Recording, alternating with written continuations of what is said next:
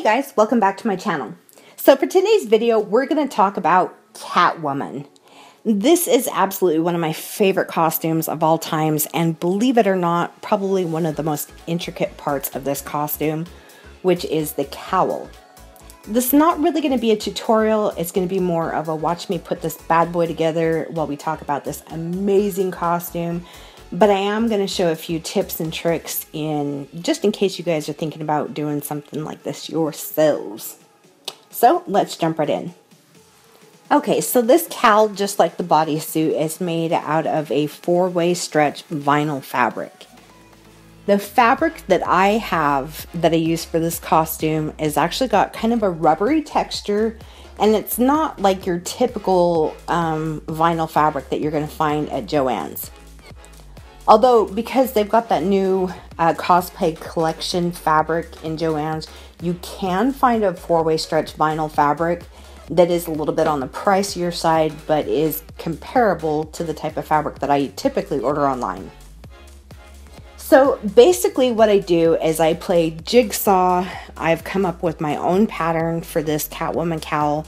No, I do not sell this pattern, but you can basically drape this out on a mannequin head and kind of come up with your own pattern if you are up at that skill level. So one of the biggest things I'm going to say is you're going to need an extra hand, and you'll see that I have a pair of tweezers that are really fine point tweezers. I don't think these are actually tweezers that come with like your sewing machine or like your serger kit or anything. They're really pointy. I'm probably pretty sure I got them with like, I don't know, one of my sculpting tools or something. But I also have this silver stiletto that I use just here. It is actually a sculpting stiletto, but I like it for sewing because the tip is a lot sharper. The point on it is a lot longer, and it's cool. Anyway, so I'm going to speed up through the video because I don't think you guys want to sit through 4 hours of watching me make this cowl. One of the biggest tips I can give you is right here and right here. You'll see where the fabric kind of curves in or curves out. Anywhere where there is kind of a curve on the fabric, you're going to want to take your pinking shears, and you're actually just going to pink as close as you can to your stitching. And this is kind of like a shortcut for notching fabric that's rounded on the edge. The reason I do this is because it is more uniform and it doesn't show the notching as bad. Now here's a big problem. If you clip too close to the edge, like I did right here, you're going to have to turn that bad boy right back inside out and sew it again, but a little bit further on the inside of your previous line, so that way you can close the hole back up again. Like I said, you want to just be very careful when you're pinking your edges that you don't get too close. Now, with my pattern, there are some really weird edges, like this one I'm showing right here. I'm basically taking one edge that's straight and one edge that's curved against a square corner. I don't even know what the name of this technique is called, but when I figure it out, I will definitely put some kind of link in the description box to kind of show you guys how I do it. There are a lot of weird edges in this cowl. There's a lot of curvy edges. There's a lot of points. And pretty much you just want to be very patient when you're building something like this. And I mean, it can be done. I'm basically taking a 3D, I guess, kind of costume piece, turned it into 1D, figured out the pattern pieces for it, and then turned it back into a 3D, cut it out with fabric, so on and so forth. Like I said, it's probably one of the most intricate parts of this costume build.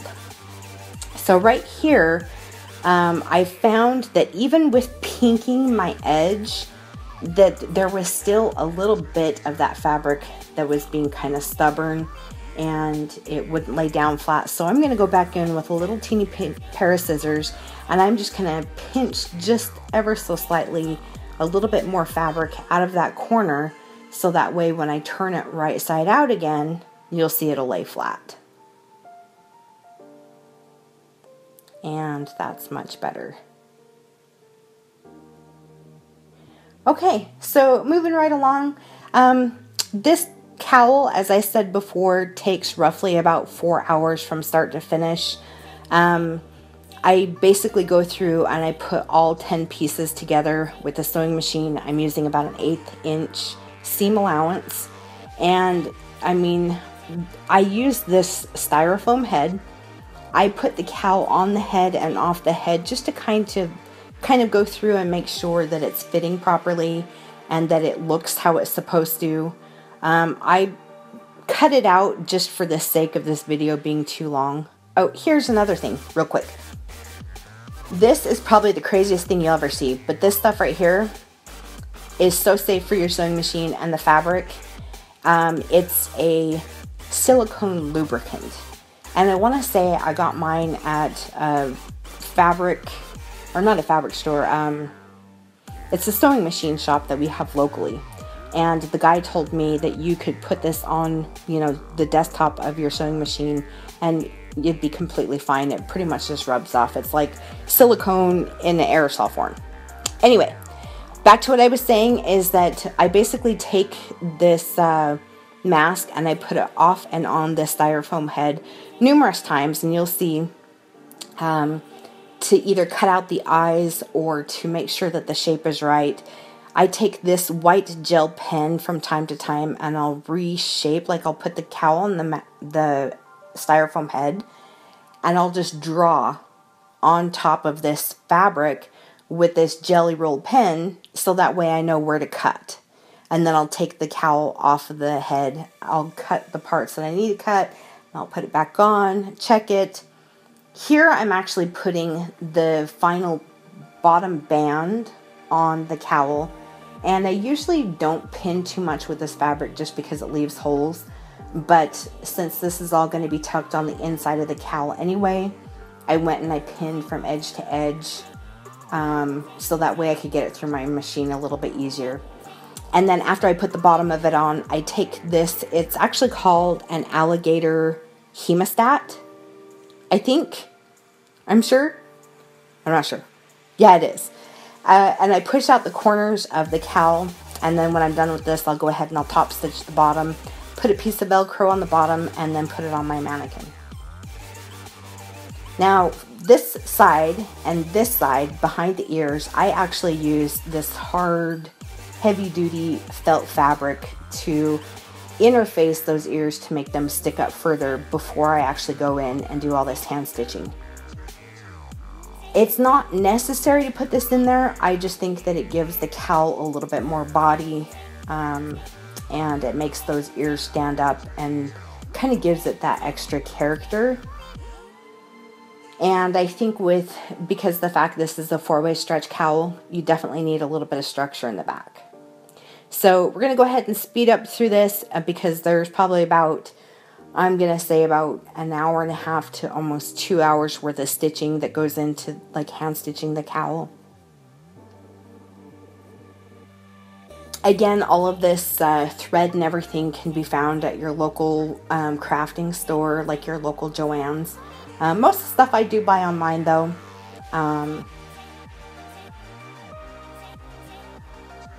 So yeah, you'll see that I'll go through and I will stitch the outside perimeter of both back sides of the ears where I have that heavy duty interfacing in first.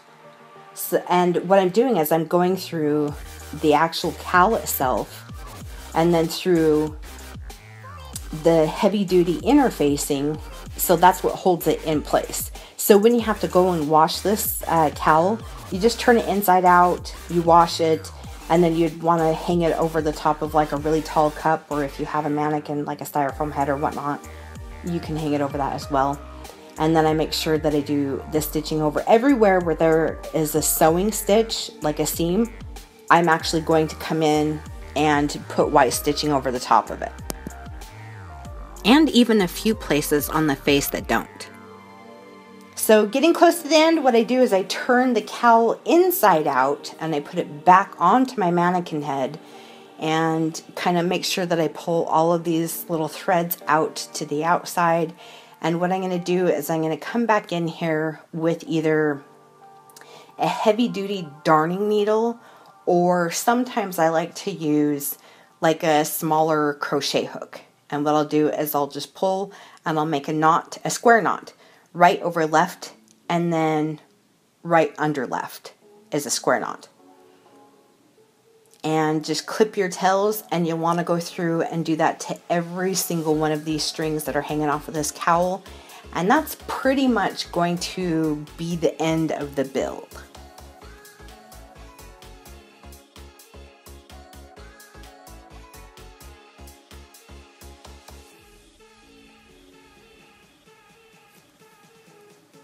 And this costume is completely custom made to each customer. So I've had quite a few customers that said, you know, I've got a little bit bigger of a head, or I have a smaller head. And what I do is I measure over the brow, and I measure around underneath the chin, around the neck. And I do send out measurement charts for this, but this will give you a good view and a good idea of what this cowl looks like. And another tip is you can use alcohol wipes on this fabric. Like if you have too many finger marks, or after you wash it, there'll be water spots on it. You can actually go in with some rubbing alcohol wipes and just wipe all of those smudges and those spots away, and it looks like new again. And in finale, here's some professional pictures that I had done of this Catwoman costume. It was like 118-degree weather when we shot this, and my model was absolute trooper. She's gorgeous. All right, friends.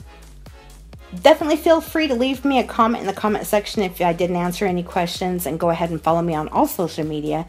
Don't forget to subscribe to my YouTube channel, and we'll see you in the next video. Bye.